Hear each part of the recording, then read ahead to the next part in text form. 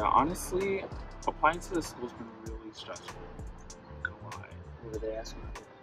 A lot, especially with the essay. I'm honestly really glad that we took this day outside because I'm really stressed.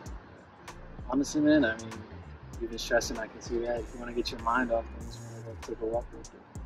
Walk around the park. I feel like a walk's not what I need, but I'm down. I'm down for the cause. A walk, I don't know, but yeah. Let's do it. Even though I was against this walk, it's really nice. Right?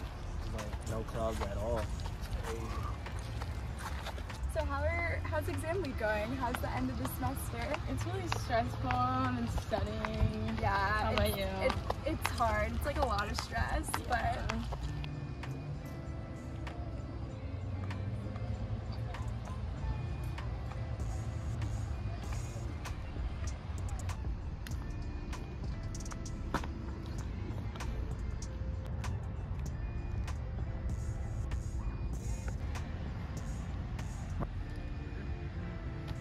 Go.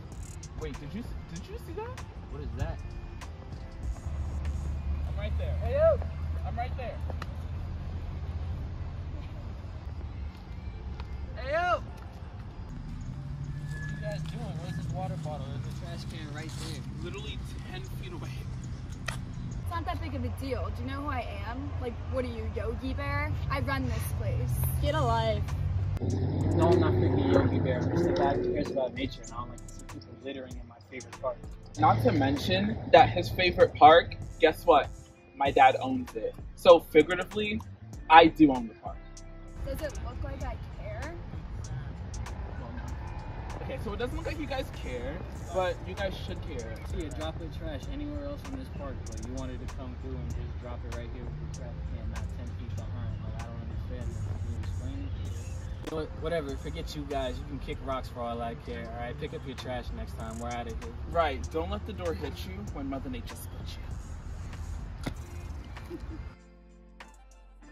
Do you kind of point? Should we just pick it up? I mean, his dad does own the park.